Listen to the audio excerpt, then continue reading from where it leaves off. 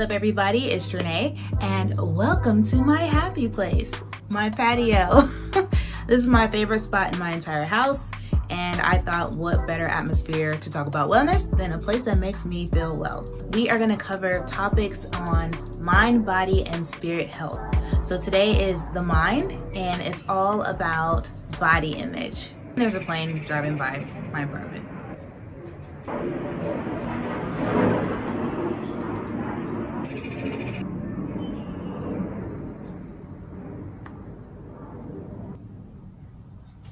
Okay, today we're going to do an introduction to body image. Body image is a self-perception of how attractive and desirable that we are.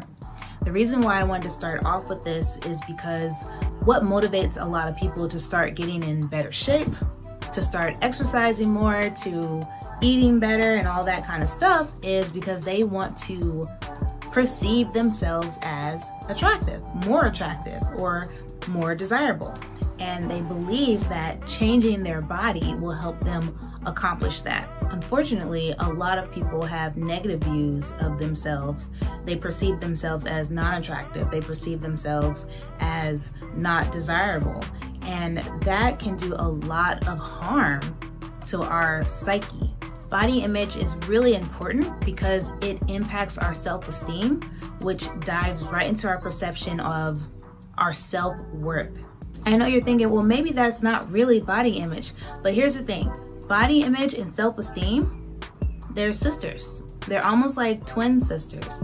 It's not that they are the same, they affect each other so much. They roll together. So if one is high, the other is high. If one is low, the other one is probably low in a lot of areas. Not in every area, but in a lot of ways, they roll together. Not only that, but it's also connected to how we treat ourselves and how we allow other people to treat us.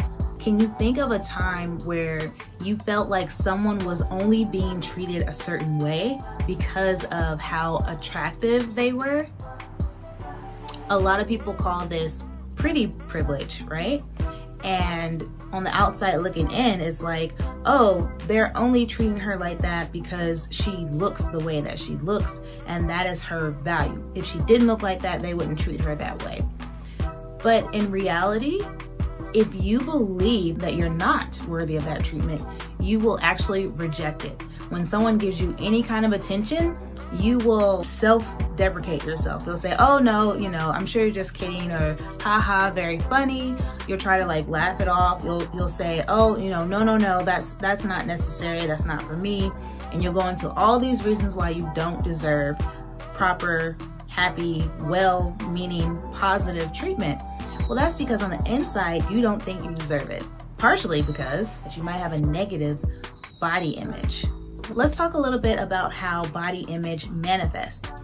So a positive way that you'll see a healthy body image manifest in your life is confidence. If you believe in yourself, if you believe in your abilities, that is confidence. And that is linked to your body image. Because you're like, look what my body can do. Look what I can do with my mind. Look what I can do with my hands. Look what I can do with my voice. These are all parts of your body. I know you don't usually think about it that way, but they are. And if you have confidence in those things, that is linked directly to a healthy body image. You think positive and you feel positive things because you're like, look what I can do. Poor body image would say, I shouldn't be considered for this because I can't do it like this person. So comparison comes up. All these aspects that make you feel like, man, yeah, I can't do this. That could be linked to a negative body image because you don't see yourself as capable. Let's go back to the self-treatment and self-worth. If you have positive body image, you don't mind splurging on yourself. You don't mind saying, yeah, I'm gonna upgrade my nail treatment. My nails need done right now. You just say, I deserve it because you know you're worth it.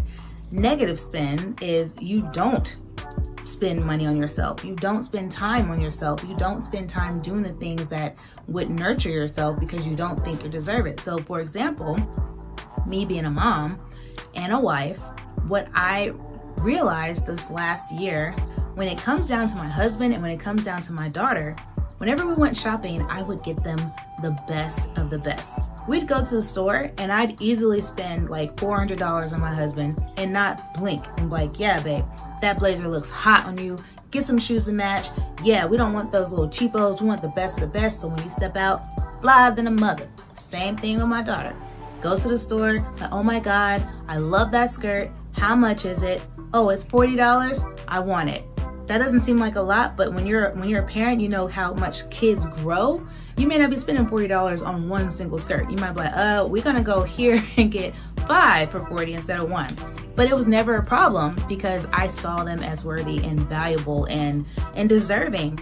But then when it was time to shop for myself, I always went to the $7.99 store. You know those stores in the mall and everything is like $7.99, between like $7 to $10. That is the store that I took myself to. But it's crazy, I just spent money on the family. I just spent over $400 on the family for them. But when it came to me, I'm only worth $7.99? What the French toast? Prime example of when I had low self-worth, low self-esteem, because I didn't think I was worth it. Let's talk about external treatment. You know, if you have a healthy body image and healthy self-esteem, then you're not gonna allow people to treat you like dirt. You're gonna set boundaries and you're gonna make sure that people respect those boundaries because you know you are deserving of respect. If you have low body image, then you might say, oh, I'm not pretty, so, you know, I'm not gonna allow you to do things that might be romantic or, you know, glamorous because I'm not deserving.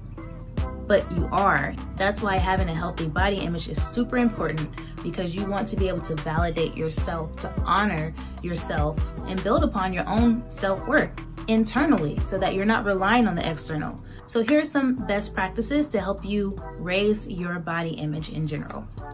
The first one is to take time to appreciate your strengths. Remind yourself how amazing you are. Like literally make a list of all the things that you are able to do.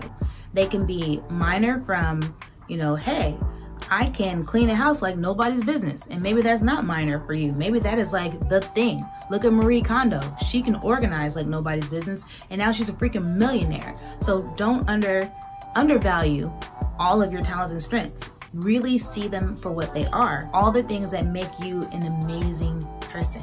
Make a giant list, keep listing, and as you go throughout your day, keep adding to that list as you are aware, you know, and mindful of what you're doing throughout the day so that you can look at that list later and be like, I'm fabulous.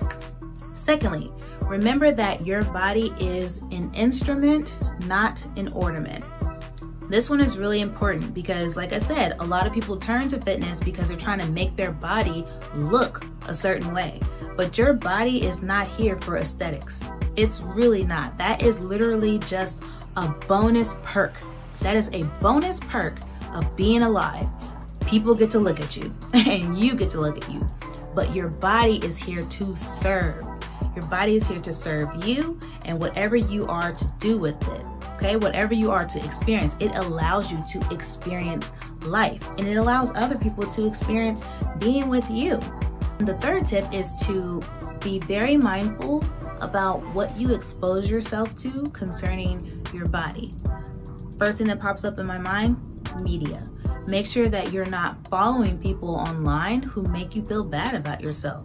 Not that that's their intention, but if you have someone that you follow online and you automatically start doubting yourself and you automatically start comparing your body to their body, especially in a negative way, you probably shouldn't follow them because it's not healthy for you. Think about the people you are around, so the people you expose yourself to.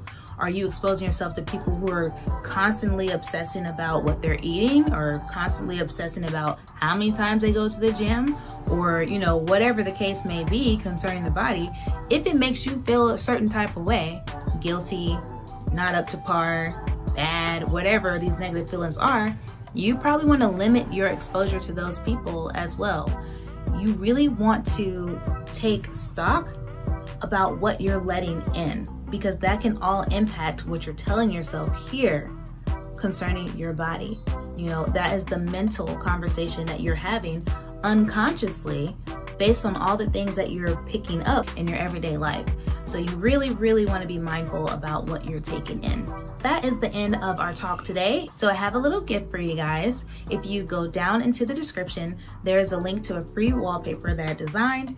Tell me in the comments, guys, what makes you feel attractive and desirable? I want to know. Thank you so much for being here today. Be sure to give us a thumbs up if you enjoyed this conversation, subscribe to the channel, and hit the bell to be notified of more videos from Strut Majorette Dance Fitness. I'm Janae. Carry with my eyes blurred. I don't never miss, I ain't never worried now. I hear everything you throw up. I be ballin'